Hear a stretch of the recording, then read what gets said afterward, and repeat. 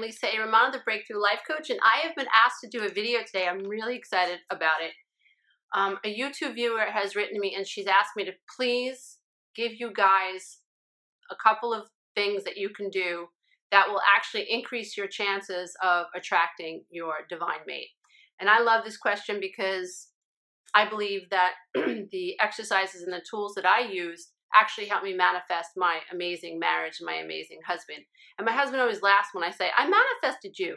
And he's like, what? I said, but I did. I manifested you. You were nowhere. I knew nothing about you. You knew nothing about me. It wasn't until I started putting the law of attraction into practice that I found him, you know. And so what I want to do is get right to this video because I have 5 things that you can do that will help you attract your divine mate. So the first thing I want you to do, dear ones, is to define what the hell you want. So oftentimes when I coach someone, I'll ask them, we'll start talking about this area of their life in terms of relationships, and I'll say, well, what do you want? And the universe doesn't answer to what you don't want. The universe just answers to what you do want. And the way, in my opinion, the way this whole thing works is whatever's on your mind is what you're going to attract, right? So if you're sending out information into this universe that you don't want someone who smells, what the universe hears is that information, someone who smells. So what you want to do is understand that the universe doesn't work in don't. The universe works in what is, and what is your point of focus. So if your point of focus is, I don't want someone who's rude, then that's what's usually going to show up. Okay, so what you want to do, dear ones, the first thing is define what you want. So what you want to do is you want to journal about what your divine relationship looks like. You have to have a very clear picture. The subconscious mind works like a bullseye. It needs pictures. It needs to understand exactly what it is you want to manifest into your life experience. So take the information of what you don't want and apply it to what you do want. So rather than write about, I don't want someone who smells, I want you to use the opposite of that information. Use that information to help you create a positive statement. I want someone who smells good. That was part of my desire, and boy, does my husband smell good. He really does. I wanted a snazzy dresser, and those of you who have met him, he is a snazzy dresser. I wanted someone who could dance because I love to dance, and turns out I manifested a hustle king. Believe it or not, my husband won trophies for back in the 70s and the 80s for the hustle. So understand that the universe needs to know what you want. So get to work on manifesting, thinking about what you want to experience and what your relationship looks like on paper. The second thing that you can do is I want you to figure out and spend significant time imagining how your divine relationship feels. How does it feel to wake up to next to your divine mate? How does it feel to have breakfast with that person? How does it feel to talk about money with that person? How does it feel to lay in bed with that person? How does it feel to put your hand in that person's hand and go for a walk? How does it feel when you come home at the end of the day and that's the person who's waiting for you? How do you want your relationship to feel? That is the magic ingredient so many of us miss, because you have to have a thought and you have to have a feeling. When you marry, when those two become one, when your thoughts and your feelings become one and they're integrated, you actually invoke the powers of the universe. That's how you manifest. So you have to know how you want to feel in that relationship. Do you want to feel safe? Do you want to feel content? Do you want to feel peaceful? Do you want to know that this person you want to feel in your core that this person has your best interest at heart? Do you want to feel like you can trust this person? Do you want to feel confident in this person? It's really important that you figure out how it is that you want to feel. When I was doing this work, I spent a lot of time imagining how it would feel to be with my divine mate. And when my husband walked into the restaurant, and after a wonderful date that we had together, every cell in my body said, this is it. This is the way I want it to feel. So I created an emotional set point way long ahead of time before I even manifested my husband. So that's what you want to do. Figure out how you want to feel. The third thing that you want to do, it sounds hokey pokey, but you want to start acting like you are already in a divine relationship. So you want to milk the vibration. I'm just checking my notes here. You want to milk the vibration of being in a committed relationship. That means, even though it sounds counterintuitive, it sounds counterproductive, you don't want to act single.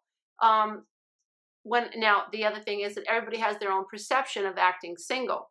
Try to imagine what it feels like when you're out and about. I want you to imagine, because it's all about your vibration, right? It's all about your attracting point. So if you're out and about and you're looking and you're coming from a position of lack, you're going to attract lack. So you want to go out and about and imagine that you have already manifested that which you wish to manifest. So you want to walk by faith and not by sight, and know that you're doing things every single day that'll help you attract your divine mate. So have faith in that. The fourth thing that I want you to do is create a vision board. Mine is behind me, and I look at it every day. And I want you to include pictures of happy couples, and I'm going to share some of mine with you that I used before I manifested my relationship. So let me get to that. This is also a picture of a 52-year-old woman. So I'm approaching 52. So I think she's beautiful, and I think she looks like she's happy and content. You know, she's got some laugh lines, but that's okay. The woman's 52 and she's drop dead gorgeous. But this is what I want to manifest for my age, right? So this is what I pay attention to in terms of, these are just one of the aspects of my life that I wish to manifest. Has nothing to do with the divine mate, but it was on my list of pictures, so I figured I'd share that with you and my mindset. So here's a picture that I created of a happy couple hanging out, playing music, and, you know, they got candles going. So that looks like a happy couple, right? So that went on my board. So here's another couple, you know, just hanging out, you know, enjoying one another. Their face looks very content. I love this picture. This is of a couple in a hammock. Who doesn't want to feel that way with their divine mate? I know I do. Here's a picture of two people. I have yet to get we've gone bicycle riding, but, you know, this is really up a notch. But I'm still hoping that my husband and I will get to a point where we are, like, you know, a little bit more serious about our exercise and bike riding. I still have hope. This is a nice picture of just a bunch of friends together enjoying their time together. So that went on my board. Like I said, before I met my husband, I wanted someone who dressed snazzy, and that's pretty much how my husband goes to work every day, believe it or not. I don't dress like her every day, though. Hell no. Whatever. But anyway, I wanted to manifest a man that could dance, and so that's why I used that picture. These pictures are really old, by the way. This is pretty funny. This is a picture of a happy couple with a young guy and a guitar and a long beard, and my son is wearing those plaid shirts today, and he's got a beard longer than this kid. Hysterical. Well, take it for what it's worth. I just found that interesting. This is a picture I took out of a travel magazine of a couple. Looks like they're in Colorado or Arizona, but the point is that it's a picture of a couple that travels, and I love to travel. Here's another picture of a happy couple. Here's another picture of a happy couple. I have a bunch more, but you get the idea. So you want to create a vision board, and I'll tell you why it works, because a picture really is worth 1,000 words. Your brain loves pictures. Your brain loves metaphors. And when you are constantly thinking about how you want to feel, and you are creating visions in your head about what you want to experience, and then you couple that with the way you want to feel, and then you marry that with pictures, you are really, really invoking the powers of the universe. You really are creating your reality as you go. So the fifth thing that I want you to do, and I know it sounds hokey pokey, but I did it, and I don't know, I'm just sharing with you what worked for me. Wear a ring on your ring finger. When I was giving a speech many, many years ago at a women's group, at a local women's group, talking about the law of attraction and things like that, and what they could do to start, you know, thinking better and healthier about the things that were going on in their life, for the purpose of helping them change their realities and move it in the direction they really want to go in. Very interesting group of women. They were having this sort of like bazaar or fair, and they had all this, it looked like junk jewelry on a table, and they were selling it. They were going to donate the proceeds to charity. So I thought that was pretty cool. So I'm looking through all the jewelry, and I found this pile of what looked like sterling silver jewelry. So I bought 2 bracelets, and I bought a ring. I took it home and I cleaned it up with silver cleaner, and I just absolutely love this silver ring. It was actually from Mexico. And I put it on my ring finger and it fit. And I said to myself, that's it. You know, I'm going to use this ring to help me manifest my divine mate. So it helped me feel married. It helped me feel coupled. It helped me feel like I'd already manifested the relationship that I wanted to manifest. And I met my husband, take it for what it's worth, wearing that ring. And it's funny, I lost it in this house, which I now own with him, which was kind of cool before we even got married. But he replaced it with a beautiful other ring, a beautiful diamond ring. Isn't that nice, dear ones? So I really hope that this video has helped inspire you. I don't ever want you to give up. We really are creating our reality as we go. Those of us who have been wounded as children, we've got to face that subconscious programming. We've got to look at it head on. We've got to figure this stuff out. Because what's happening is in our subconscious mind are all those old movies and all those old tapes.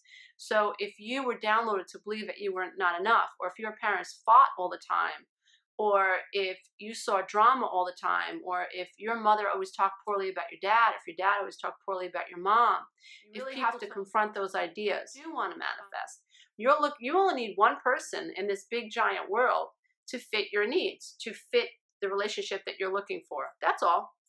And so it's okay that other stuff is going on. Just hone in on what you want. Hone in on the kind of life experience you want to experience. If you're a bungee jumper, I'm not a bungee jumper, but let's say you're a bungee jumper and you want to manifest a person into your life that likes to jump out of planes or likes to go bungee jumping or is a daredevil, that's your right. You have the absolute right, the capability, and the potential to attract that person into your life. But there are definitely key things that you can do to increase your chances of making that happen. So dear ones, I bow to the love and enlighten you, and it has been my pleasure to come to you today, and let me know how you do in the comment section. Namaste. Bye, everybody.